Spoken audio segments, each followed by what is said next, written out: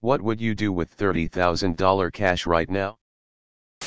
Get a reliable vehicle, stock up on stuff for the house and not worry for a bit while I beat cancer.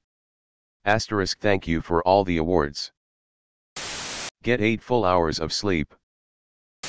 I'd put new windows and siding on my very large, 100-year-old house, sell it and buy a much smaller house. I live alone in this place and I never even go in half the rooms. Save it.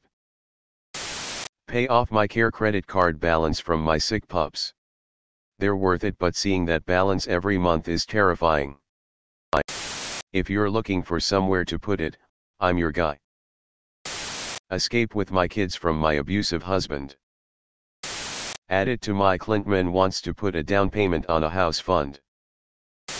2 chicks at the same time. Pay bills. Save the rest, or maybe dump the beater and get a new car. You know, stimulate the economy. I would invest half of it in low-risk mutual funds and then take the other half of it to my friend Asadullah, who works in securities. Pay off my debt and put $5,000 in savings so that I can finally be financially comfortable and never make the same financial mistakes that I made in my 20s, ever again.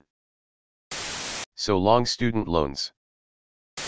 $15,000 on my mortgage, $10,000 into my savings, $5,000 on petty indulgences. Sadly, erase all my debt and move to a cheaper rent house.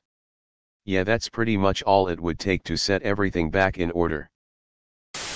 Pay my bills. That's it? That still won't be enough.